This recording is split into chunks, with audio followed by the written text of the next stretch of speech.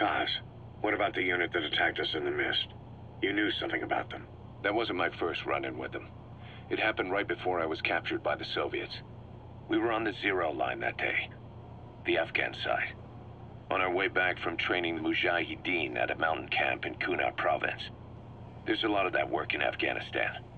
Most PFs shy away from it because it draws too much attention. But for us, that was the whole point.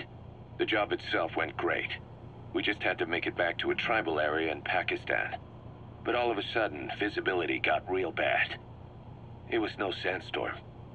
Our point man gave this strange report. He said he could see skulls in the mist. Skulls?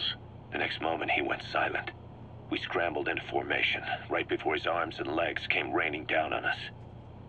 It was always supposed to be a dangerous mission, so I had Diamond Dog's very best with me. We were calling out to each other. But one by one, their voices just went dead. Whatever happened to me, I lost consciousness before I knew it. When I came to, I was in a Soviet camp, tied to an interrogation chair. Could they be some new Spetsnaz unit? No. The ones that interrogated me were just the average rank and file. Whatever group attacked us, the way they moved was just insane. And that mist, appearing out of nowhere. The Soviets don't have tech like that. If they did, Ocelot would have heard about it. I doubt the West does either. Otherwise, the folks at Langley would be sleeping a lot easier. Why'd they come after you? Wish I knew. I'm the only one who survived. Though I don't think they planned it that way. If I was their target, they wouldn't have just handed me over to the 40th Army. Whatever the case, we need to watch our step until we know who they really are. And boss, if you ever do run into them again, don't try to take them on. You just get the hell out of there. When I first started dealing with Zero, with Cypher, it was a somewhat parasitic relationship, though a mutually beneficial one. Cypher had no army of their own, so they wanted us. They wanted our strength. They approached me as a potential business partner. But they had other motives. Cypher coaxed us into Central America, into that US-Soviet proxy war, to fuel Mother Base's growth. Once we were big enough, they'd force us to join them. That was the plan. That's why they had Pa, still Zeke. Right. And if we refused, she would use Zeke to fire a nuke from Mother Base. The world would consider us a liability, and countries would unite to destroy us. We stopped the launch. And yet they still took us down, through that fake inspection they orchestrated to cover up their sabotage. That power Cypher wanted. We don't have it anymore. So why are they still after you? Is it just the fear of leaving you alive? I don't know. Was Zero really... All I know is the man I knew wouldn't want this. What do you mean? We have to consider that it might not be Zero we're dealing with. We know virtually nothing about Cypher anymore. How big they've gotten, what they want, or even who they really are. The new Mother Base started out as a test drilling rig operated by a mineral resources supplier, but their project fell through. The Seychelles government was happy to hand the place over to us. It was just scrap on stilts. So with a few dummy construction companies set up as fronts, we started renovating the half-finished rig. From the outside, it looked like the project was back on rails. Kaz, you... What? I see what you're doing. Recreating the Mother Base we had 9 years ago. Only this time. That's right. The Mother Base Cypher thought they destroyed will return from the grave to kill them. We'll prove to the world that we were the victors. And if we lose again? They can't fool us the same way twice. Now our enemies are in plain sight. And when our organization gets too big, we split it across companies. Any company that draws attention gets liquidated, and its capital is back-channeled into a new company. Most PFs are small-time operations anyway. And in this business, the minnows go bankrupt all the time. We've never aroused suspicion. Plus, we have Hewick. Hewick? Human Exploitation Company. It's a business specializing in intel gathering. Think of it as a civilian intelligence agency. Kaz, that's... Remember what they were trying to accomplish at the prison facility in Cuba? That gave me the idea. We dispatch moles into conflict zones around the world, and each sets up an intel network on site. Then they stay in place to give us stable points of contact when other nations intervene in the conflicts. Hewick's strength is that it has a cutout at each level. You get your job from one guy, then you hand it off to another. No one has direct access.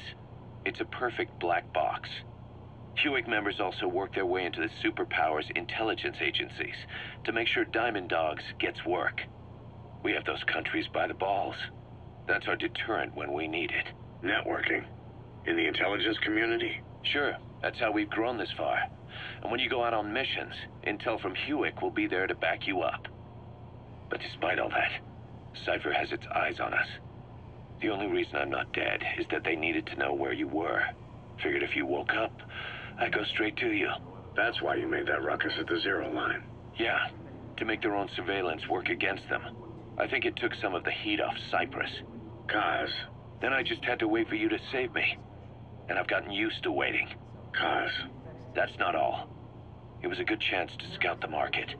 And with the West wanting the Soviets out of Afghanistan, their agencies are bursting at the seams with funding. Boss, let's start by building up our Afghan presence.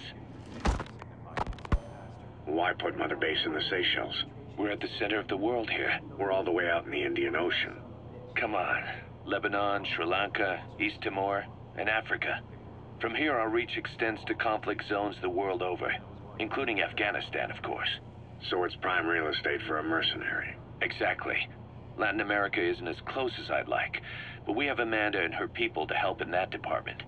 And besides, the Seychelles government owes us a favor. Owes us? The Seychelles has strong ties to the east, which the West wanted to shake up. It came to a head 3 years ago, in an attempted coup. It was a force of South African mercenaries, with U.S. backing behind the scenes.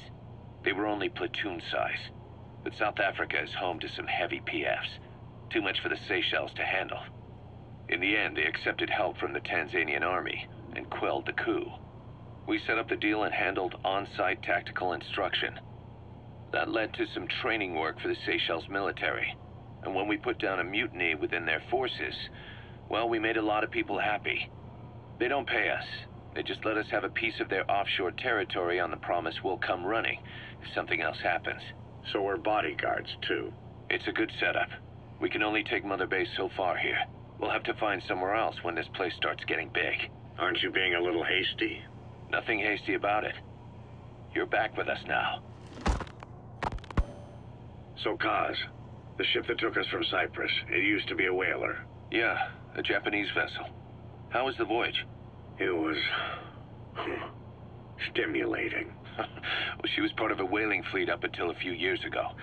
Her displacement isn't anything to write home about, but she can really move. She still had plenty of life left in her, but then the work dried up. Global opposition to whaling has been mounting for years. Is that right? The push to ban it has been gaining traction for a little over a decade. Individual species came under protection as the years went on. And then 2 years ago, the IWC adopted a moratorium on commercial whaling. Several countries, including Japan, fought it to the bitter end. But eventually, most whaling companies had no choice but to throw in the towel. You ever tried whale snake? Can't say that I have. When I was a kid in Japan, practically everybody ate it. That good, huh? The country was poor in those days, and whale was cheap. International opinions changed since then. In any case, that's why we were able to get a bargain price on the ship. Of course, we did end up spending 5 times the purchase price in modifications. We had to really work to fit in all the ESM and communications gear while keeping the whaler look intact. Right now, she's going around conducting SIGINT missions. In the future, we plan to use her as a communications relay base between you and Mother Base, and also as a chopper resupply vessel. Diamond Dogs. The word diamond originally comes from the Greek adamas. It means indomitable, unyielding. Other words for the stones often mean eternal bond, fortitude, or purity. The same is true of the Star of Bethlehem flowers you laid on the boss's grave. They represent innocence, as well as chastity, yielding to no man while maintaining one's virtue. In other words, staying loyal to something.